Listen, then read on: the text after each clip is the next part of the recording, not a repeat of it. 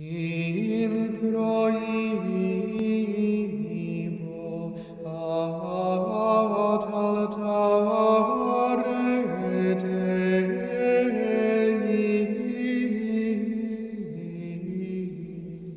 ad Deum quiletificat,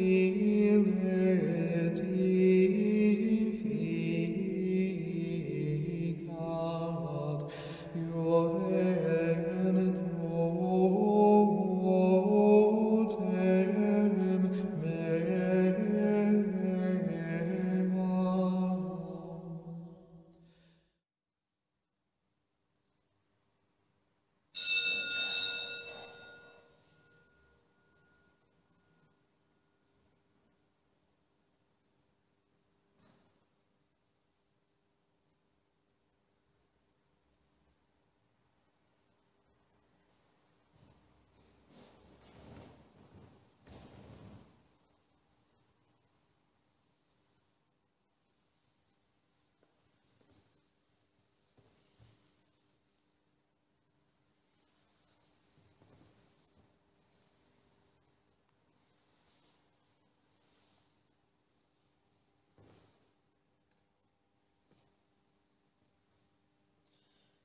Behold, when the fullness of time had come, God sent his Son into the world.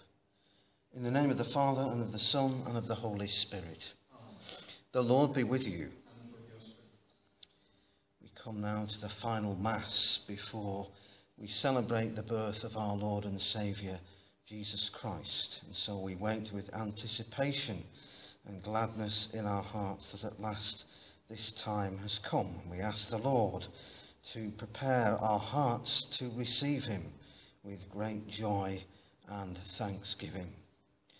The Mass is offered for the anniversary of Mamie Hayworth. We also pray, especially at this time, for the community of the Cross and Passion in Lytham. We pray for the repose of the soul of Sister Mary Bolton, who died recently, and so we pray for her sisters in religion and all the community there at the Cross and Passion, for Angela and all the staff at this time, that the Lord may bless them and grant them his peace. Brothers and sisters, let us acknowledge our sins and so prepare ourselves to celebrate the sacred mysteries. I confess to Almighty God and to you, my brothers and sisters, that I have greatly sinned in my thoughts and in my words, in what I have done and in what I have failed to do, through my fault, through my most grievous fault. Therefore I ask Blessed Mary, ever Virgin, all the angels and saints, and you, my brothers and sisters, to pray for me to the Lord our God. May Almighty God have mercy on us, forgive us our sins, and bring us to everlasting life. Amen. Lord, have mercy. Lord, have mercy. Christ, have mercy. Christ, have mercy. Lord, have mercy. Lord, have mercy. Let us pray. Come quickly, we pray, Lord Jesus, and do not delay, that those who trust in your compassion may find solace and relief in your coming, who live and reign with God the Father in the unity of the Holy Spirit, God for ever and ever.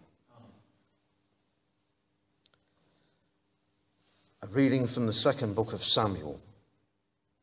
Once David had settled into his house, and the Lord had given him rest from all the enemies surrounding him, the king said to the prophet Nathan, "Look, I am living in a house of cedar, while the ark of God dwells in a tent." Nathan said to the king, "Go and do all that is in your mind, for the Lord is with you." But that very night, the word of the Lord came to Nathan. "Go and tell my servant David, thus the Lord speaks, are you the man to build me a house to dwell in? I took you from the pasture, from following the sheep, to be a leader of my people Israel. I have been with you on all your expeditions. I have cut off all your enemies before you. I will give you fame as great as the fame of the greatest on earth. I will provide a place for my people Israel. I will plant them there, and they shall dwell in that place and never be disturbed again. nor shall the wicked continue to oppress them as they did in the days when I appointed judges over my people Israel. I will give them rest from all their enemies. The Lord will make you great. The Lord will make you a house. And when your days are ended and you are laid to rest with your ancestors, I will preserve the offspring of your body after you and make his sovereignty secure. I will be a father to him, and he a son to me. Your house and your sovereignty will always stand secure before me, and your throne be established forever. The word of the Lord. Thanks be to God. I will sing forever of your love, O Lord. I will sing forever of your love, O Lord. I will sing forever of your love, O Lord. Through all ages my mouth will proclaim your truth. Of this I am sure, that your love lasts forever, that your truth is firmly established as the heavens. I will sing forever of your love, O Lord. I have made a covenant with my chosen one. I have sworn to David my servant. I will establish your dynasty forever and set up your throne through all ages. I will sing forever of your love, O Lord.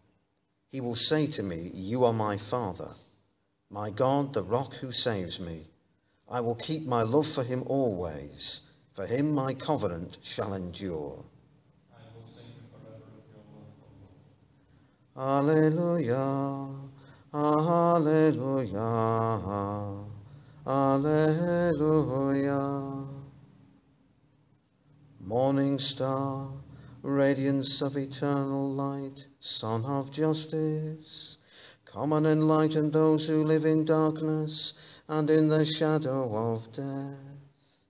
Alleluia, alleluia, alleluia.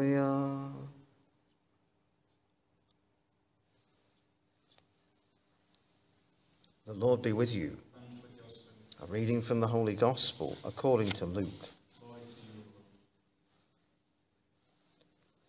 John's father Zechariah was filled with the Holy Spirit and spoke this prophecy.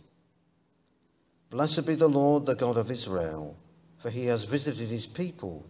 He has come to their rescue, and he has raised up for us a power for salvation in the house of his servant David, even as he proclaimed by the mouth of his holy prophets from ancient times, that he would save us from our enemies and from the hands of all who hate us. Thus he shows mercy to our ancestors. Thus he remembers his holy covenant, the oath he swore to our father Abraham, that he would grant us, free from fear, to be delivered from the hands of our enemies, to serve him in holiness and virtue in his presence all our days. And you, little child, you shall be called prophet of the Most High, for you will go before the Lord to prepare the way for him, to give his people knowledge of salvation through the forgiveness of their sins. This by the tender mercy of our God, who from on high will bring the rising sun to visit us, to give light to those who live in darkness and the shadow of death, and to guide our feet into the way of peace. The Gospel of the Lord. Praise to you, Lord Jesus Christ.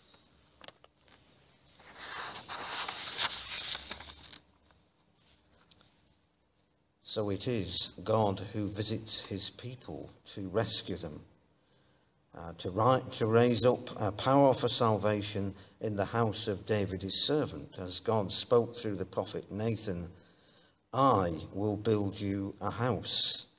This is God's work. It is not ours. We are neither capable nor worthy of our own salvation, and yet God comes to us because he is merciful upon his people. And so now we await and we ask the Lord to open our hearts, ready to receive him and to give him a home, as the stable and the manger made a home for Jesus that night in Bethlehem. God does not look for grandeur in this world's reckoning, but rather a humble and a contrite and a heart longing and ready to receive him, and then he will do his work. And so we look forward to tonight and to the celebration of the Incarnation, and ask the Lord to be with us, and indeed to make us prophets of the Most High, to make him known in all that we do, and to be worthy disciples of his Son, and to thank God for his presence in us, among us now and always.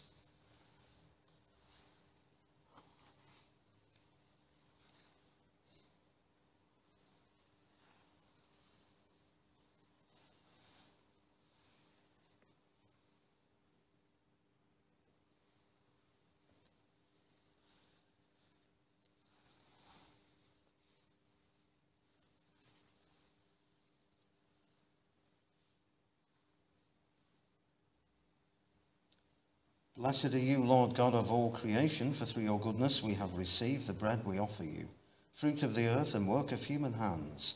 It will become for us the bread of life.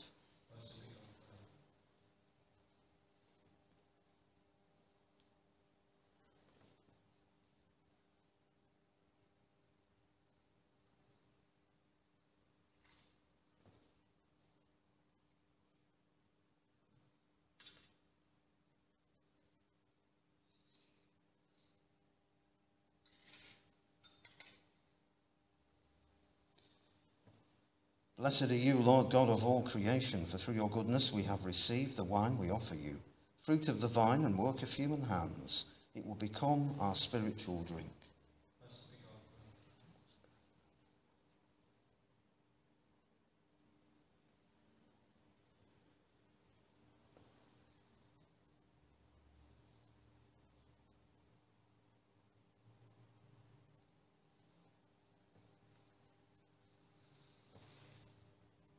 Pray, brothers and sisters, that my sacrifice and yours may be acceptable to God, the Almighty Father.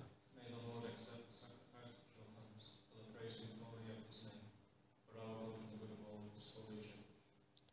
Graciously make your own, O Lord, the offerings which we bring, that partaking of them we be cleansed of our sins and merit to stand ready with pure hearts for the coming in glory of your Son, who lives and reigns for ever and ever.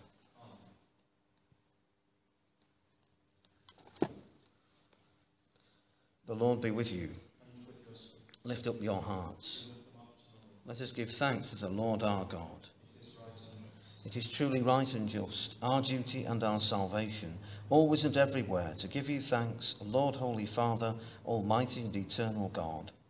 For in the mystery...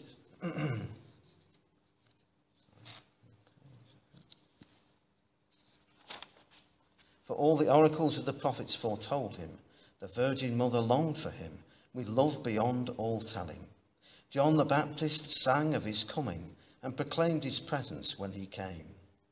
It is by his gift that already we rejoice at the mystery of his nativity, so that he may find us watchful in prayer and exultant in his praise.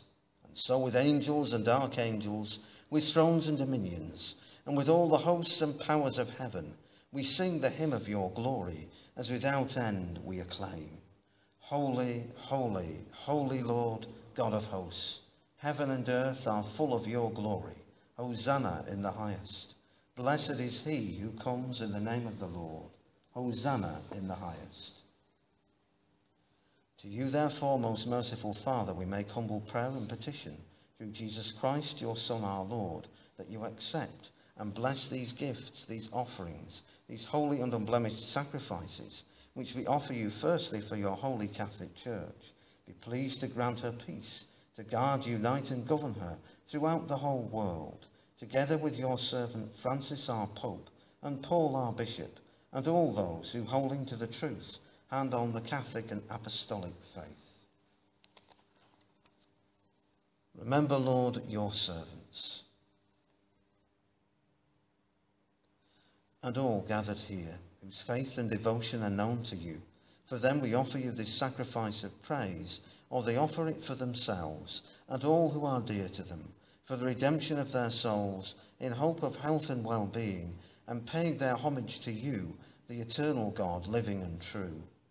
In communion with those whose memory we venerate, especially the glorious ever Virgin Mary, Mother of our God and Lord Jesus Christ, and blessed Joseph, her spouse, your blessed apostles and martyrs, Peter and Paul, Andrew, James, John, Thomas, James, Philip, Bartholomew, Matthew, Simon and Jude, Linus, Cletus, Clement, Sixtus, Cornelius, Cyprian, Lawrence Chrysogonus, John and Paul, Cosmas and Damian, and all your saints. We ask that through their merits and prayers in all things we may be defended by your protecting help.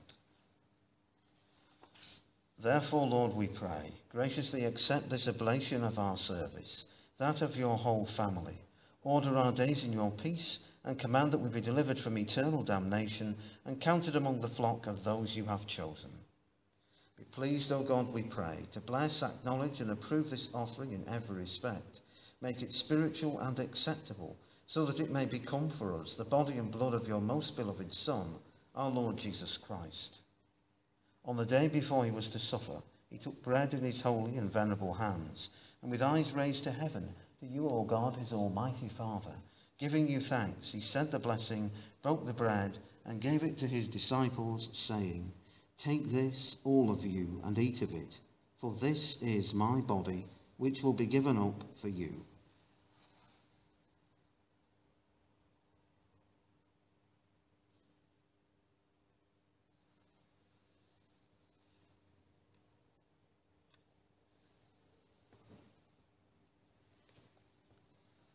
In a similar way, when supper was ended, he took this precious chalice in his holy and venerable hands, and once more giving you thanks, he said the blessing and gave the chalice to his disciples, saying, "Take this, all of you, and drink from it, for this is the chalice of my blood, the blood of the new and eternal covenant, which will be poured out for you and for many for the forgiveness of sins.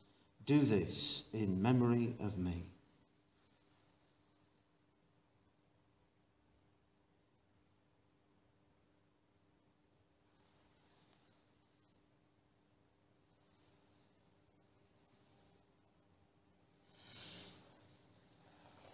The mystery of faith.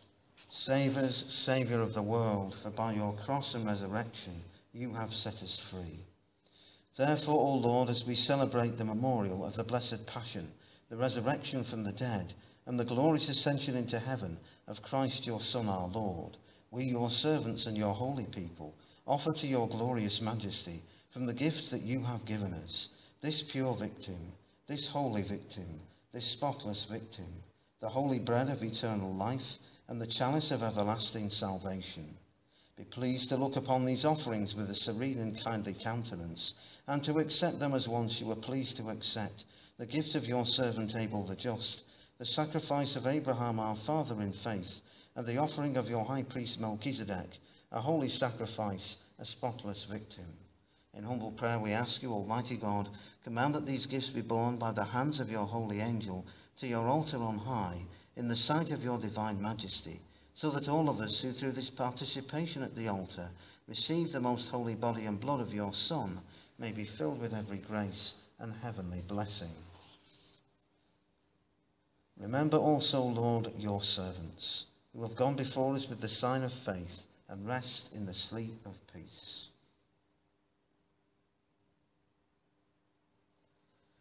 Grant them, O Lord, we pray, and all who sleep in Christ, a place of refreshment, light, and peace. To us also, your servants, who, though sinners, hope in your abundant mercies, graciously grant some share and fellowship with your holy apostles and martyrs, with John the Baptist, Stephen, Matthias, Barnabas, Ignatius, Alexander, Marcellinus, Peter, Felicity, Perpetua, Agatha, Lucy, Agnes, Cecilia, Anastasia, and all your saints. Admit us, we beseech you, into their company, not weighing our merits, but granting us your pardon. Through Christ our Lord, through whom you continue to make all these good things, O Lord, you sanctify them, fill them with life, bless them, and bestow them upon us. Through him, and with him, and in him, O God, Almighty Father, in the unity of the Holy Spirit, all glory and honour is yours, forever and ever.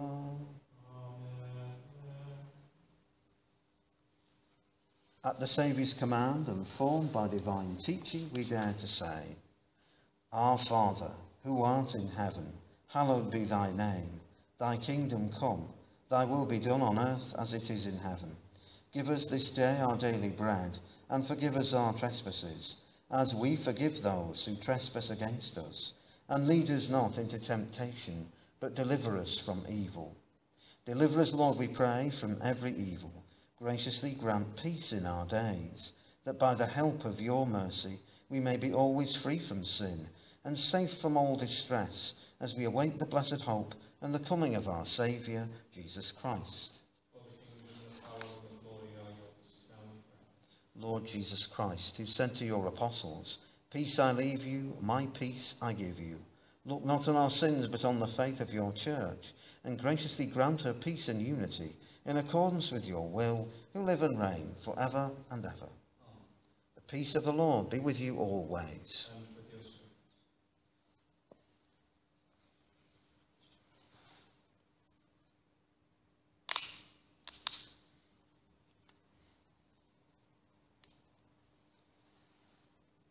Lamb of God, you take away the sins of the world, have mercy on us. Lamb of God, you take away the sins of the world, have mercy on us. Lamb of God, you take away the sins of the world, grant us peace.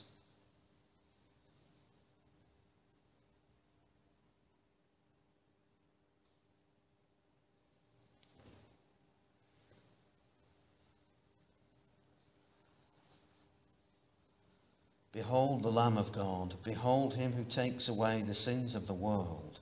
Blessed are those called to the supper of the Lamb. Lord, I am not worthy that you should enter under my roof, but only say the word, and my soul shall be healed.